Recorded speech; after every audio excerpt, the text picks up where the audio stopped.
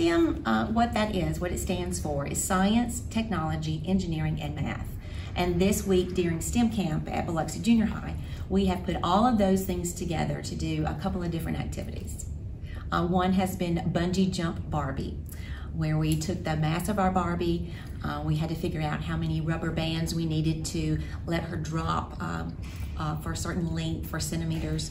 They had to add and subtract their number of rubber bands to figure out the best jump, to have an insane jump, but not too insane, but a really good jump for Barbie. And it was very successful this week.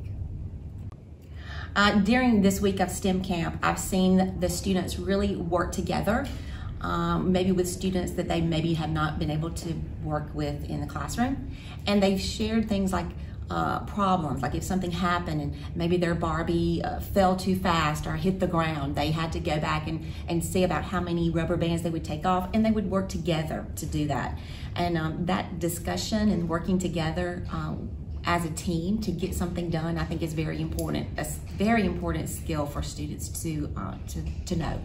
And right now they're in the lab putting together, they have their robots that they built and then coded for a path in the lab. And now they're taking the Barbie and attaching it safely to the car and carrying Barbie through the path in the science lab. So they're like combining the two activities together in a final day. I really love bringing STEM into the classroom and to our students. It, like I said, it provides such a wonderful learning experience of investigative, critical thinking, helping them explore, finding special talents that they have that they don't necessarily use inside the classroom every single day.